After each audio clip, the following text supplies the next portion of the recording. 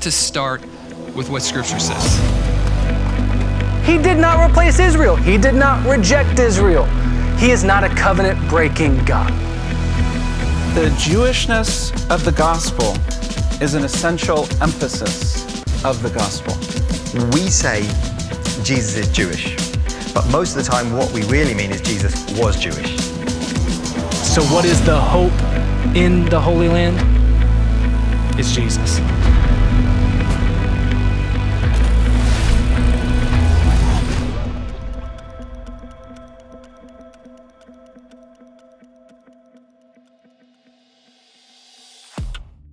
Today I'm going to talk to you about one of the most dangerous theologies that exist in the church that most Christians actually believe, but many don't know that they believe it.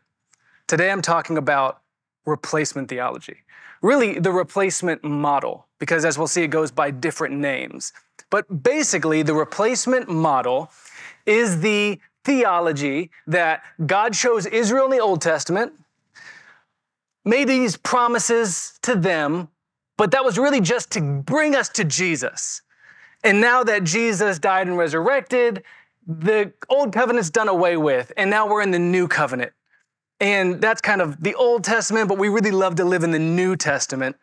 And in the Old Testament, God talked about Israel and the Jewish people, but now his focus and his affections are on the church and the Christians. We've basically replaced Israel. There's no longer a distinction of Jew and Gentile, like Galatians 3 says. And we now, if you accept Jesus, we are now true and spiritual Israel. The Old Testament is good for allegory, but we now embody it spiritually. In fact, when you hear many Christians talk about the gospel, many times you'll see this way of thinking kind of just rear its head. The gospel is basically God created Adam and Eve in the garden, everything was perfect, but then they sinned, and they just sinned and sinned and sinned and sinned, and then Jesus came, and he died and resurrected, now we believe in him, we have eternal life. That's not necessarily wrong, but we did just relegate his eternal covenant and his love for Israel in the sin part of the gospel, in the bad part of the gospel. That was just getting us to Jesus. See, many Christians, they don't even realize they think like this. And that's because the Christian church has basically thought this for about 1,700 years. So I want to take a step back, and I just want to go through a brief history of how replacement theology got its grips in the church. So obviously we start with Jesus, who's a Jewish man, the Jewish Messiah, the Messiah of Israel, son of David, son of Abraham is what Matthew's gospel tells us. All of his followers are Jewish. And when he dies and resurrects, all of his followers are still Jewish and they still maintain Jewish lives. They still eat kosher. They still follow Torah. But then something crazy happens, which is they realize all the scriptures about the nations coming in is being fulfilled. So now the Gentiles are able to come into the family of God. Paul talks about this in Romans 11, that there's a tree. It's basically the family tree. And we are now grafted into that family tree. It's not a new tree. God didn't plant a new tree. It's the same tree. The roots of that tree are the covenants of Abraham, Isaac, and Jacob. The natural branches, Paul says, are the Jewish people. And we are the wild olive shoots that are grafted into that tree. But that starts to get a little bit confusing when the Gentiles go from the minority of this primarily Jewish way of life to the majority. And that really happens in around 300 AD, especially when the Roman Emperor Constantine converts overnight and the Roman Empire essentially becomes Christian overnight. And now it is a complete flop and the Gentiles are the majority by far. What many people don't realize is Constantine was actually pretty anti-Semitic. So he calls a council in 325 AD or CE, and he invites all of these bishops from the Roman Empire, Christian, Jesus-following bishops, but he doesn't invite the 120 Jewish Jesus-following bishops. So they're excluded from this meeting. They talk at the Council of Nicaea, and they bring us the Nicene Creed. And there's many good attributes about the Nicene Creed. But one of the things that isn't mentioned is the God of Abraham, Isaac, and Jacob. God is the creator. There's a high Christology, but it's void of all connection to the Jewish foundation. Constantine said at this meeting of Nicaea, "Let us have nothing in common with the detestable Jewish crowd, the murderers of our Lord." So you can see the lens is becoming clear. They saw themselves as the true spiritual Israel, and the Jewish people were the ones that rejected Jesus. And basically from 325 on, replacement theology was firm in the church. We are the new spiritual Israel. And from 325 till the modern church, you had to choose, are you Jewish or Christian? And we define them very differently and kind of the opposite, because the Jewish side was, it was founded in what you do. I live a Jewish life. I follow Torah. I obey Torah. I obey kosher laws. And I don't believe in Jesus. That's how the Jewish side was therefore framed after 325. And the Gentile side was the opposite. We are founded in what we believe. We believe in Jesus. And we're not by what we do. We don't do the law. We don't do the Old Testament because I'm under the New Testament. I'm under a new covenant. So there's this divide. It's exclusivity. Now, the reason I said that this is one of the most dangerous theologies is because where it leads. It may take years, it may take centuries, but where it leads is the Holocaust.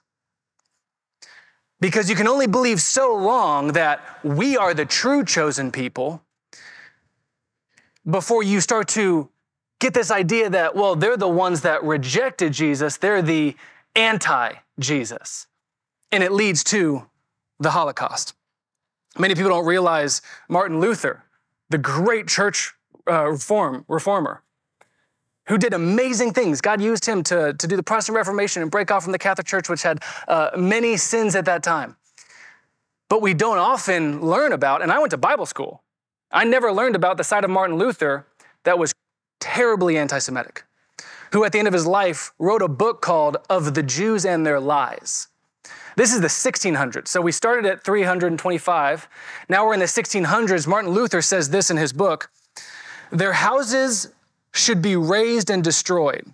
Their prayer books and Talmudic writings in which such idolatries, lies, cursing, and blasphemies are taught be taken from them. Rabbis forbidden to teach henceforth of pain of loss of life and limb, even if they were punished in the most gruesome manner, that the streets ran with their blood, that their dead would be counted not in the hundreds of thousands, but in the millions, they still must insist on being right." That's Martin Luther. And that's the 1600s. Well, Hitler got his chance to try and complete that job. Now, thankfully, after the Holocaust, the church had to take a step back and say, maybe we messed up. Maybe we've misinterpreted Scripture. Maybe we need to rethink God's heart towards Israel. But I hate to tell you that the replacement model is thriving again. Now, most churches and Christians would not say, I believe in replacement theology. Some would, but that seems a little aggressive. So it's shifted terminology. Like when I was a kid, I watched a Spider-Man animated TV show. And Spider-Man, he teamed up with Deadpool. But Deadpool wanted to kill the bad guys. Spider-Man didn't like that. So he said, what if we just unalive them? Sounds way better, right? Way less aggressive. So that's kind of what we've done. It's not replacement theology, it's supersession theology. We didn't replace Israel, we superseded them. Fancy word for replace, I know. Or we didn't supersede them, Jesus just fulfilled them. So Israel had this calling and they had these promises and Jesus fully embodied those and he fulfilled them. Because Jesus said, I came not to abolish the law and the prophets, I came to fulfill them. But we don't really know what fulfill means. So we're like, I guess it means abolished? No, he came not to abolish.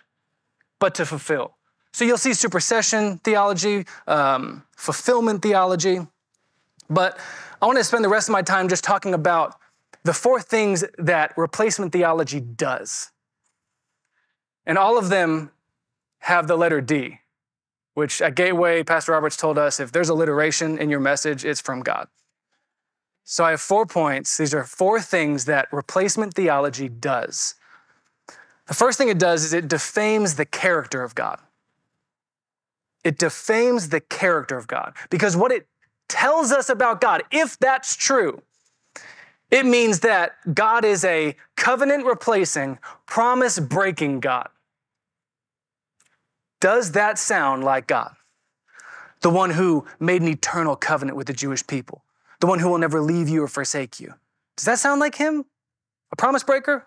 A covenant replacer? Genesis 17:7 says, I am establishing my covenant between me and you, along with your descendants after you, generation after generation as an everlasting covenant. I looked up what everlasting means. You'll never guess. Everlasting. Lasts forever. An everlasting covenant to be God for you and your descendants after you. Yes, Israel breaks the covenant. And we all sin. But God doesn't abandon us. That's why Romans 11 starts with this question. This is what Paul says. I ask then, has God rejected his people? By no means. For I myself am an Israelite, a descendant of Abraham, a member of the tribe of Benjamin. God has not rejected his people whom he foreknew. Could it be clearer? He did not replace Israel. He did not reject Israel. He is not a covenant-breaking God. So the first thing it does is it defames God's character. The second thing it does is it dodges Scripture. There's 2 kinds of scriptures I like to say that the replacement model, whether it's supersessionism or fulfillment theology, really likes to use. I call them ... scriptures and dodge scriptures. ... scriptures are the ones that will tell you the first half, but we're not going to finish it because we don't like what the end of it said. For example, I am unashamed of the gospel of Jesus Christ, his power to salvation to all who believe. ... To the Jew first, and then to the Greek. Or when Gabriel comes to Joseph and he says, Mary is pregnant, that is by the Holy Spirit. You are to call his name Yeshua, Jesus, for he will save. ...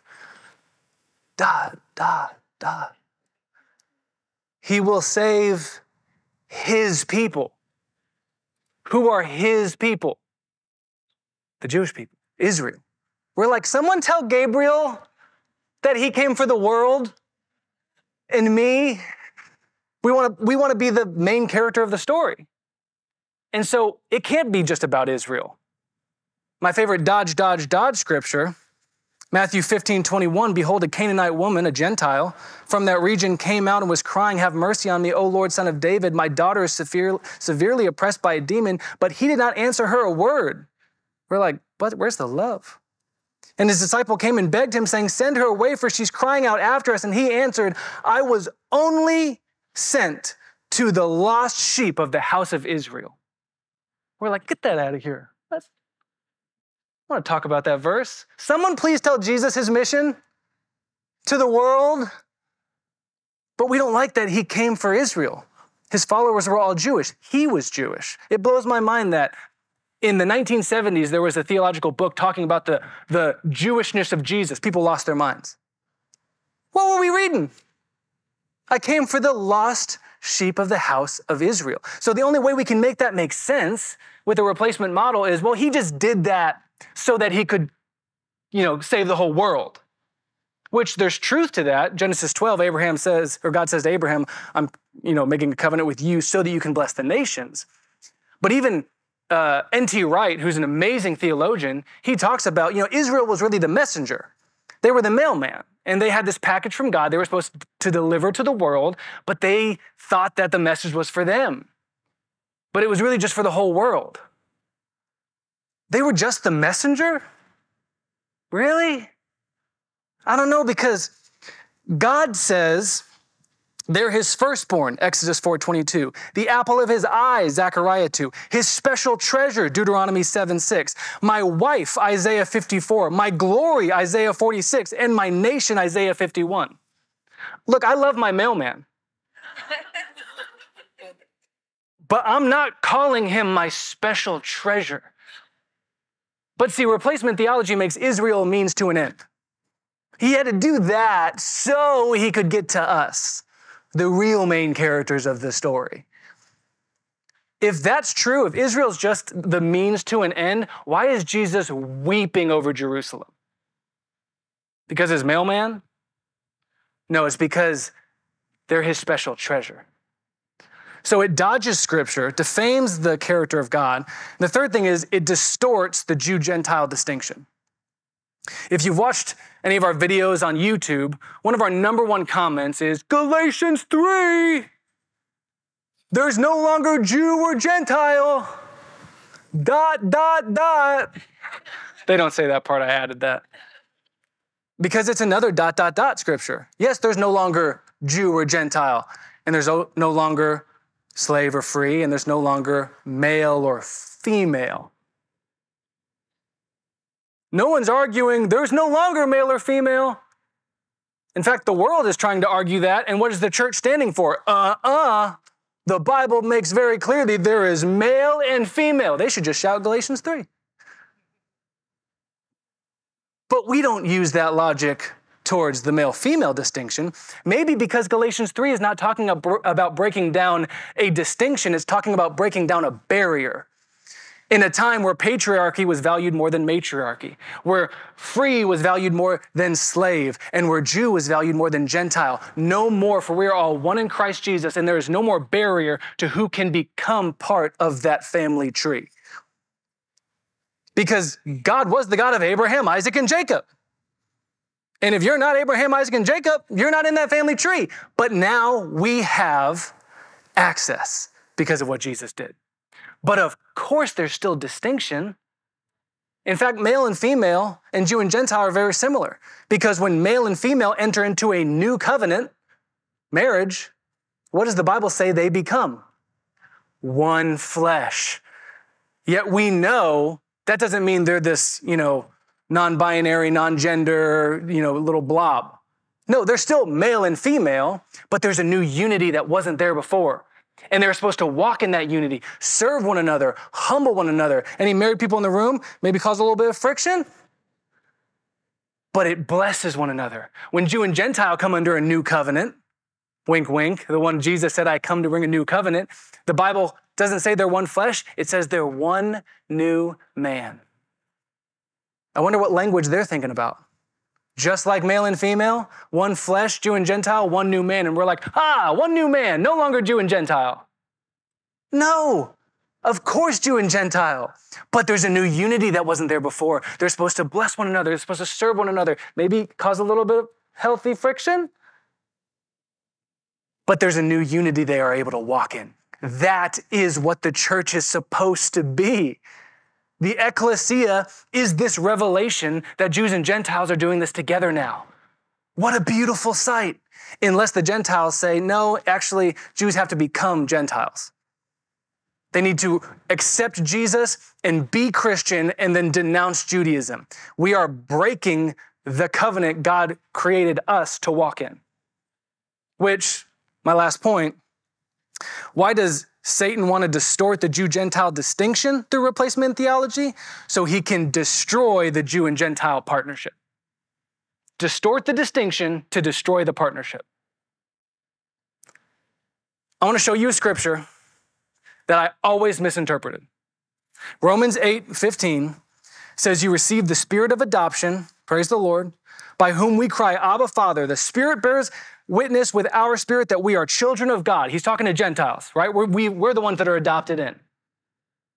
And if children, also heirs, heirs of God, and joint heirs with Messiah. Joint heirs with Christ, what most translations say.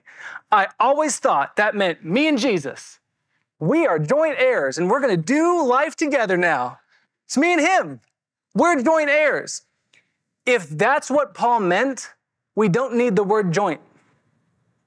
We would just be heirs together. Me and him. So who am I a joint heir with? And I know you might think like, reaching. Let me show you. This is Paul in Ephesians 3, and he is so excited to share this revelation. Have you ever read something before and you're like, no one's ever seen this? I'm the first. I think that's the kind of feeling Paul had. Listen to how excited I think he is to share this. Surely you have heard about the administration of God's grace that was given to me for you. That is the mystery made known to me by revelation. This is so good. You're going to love this. Get your pens out. This is what Paul's saying. I have already written briefly. In reading this, then you will be able to understand my insight into the mystery of Christ, which has not been made known to people of other generations, as it has now been revealed by the Spirit of God's holy apostles and prophets. Verse 6, the mystery is, are you ready? That through the gospel, the Gentiles are heirs together with Israel. Jew and Gentile are joint heirs with Messiah. We are supposed to be doing this together. And until we take off the lens of replacement theology, we will never be able to walk the way God created us to walk, side by side, as Jew and Gentile, to the return of our Lord. Thank you.